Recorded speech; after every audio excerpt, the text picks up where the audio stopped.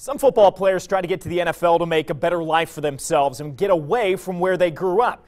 Kevin Reddick's doing the opposite. He's bringing his community closer to him. The New Orleans Saints linebacker held a camp this morning at Bern High School. More than 150 kids were in attendance. It's the first time any NFL player has held something like this in New Bern. Reddick realizes the importance of giving back, and it's making an impact on those around him.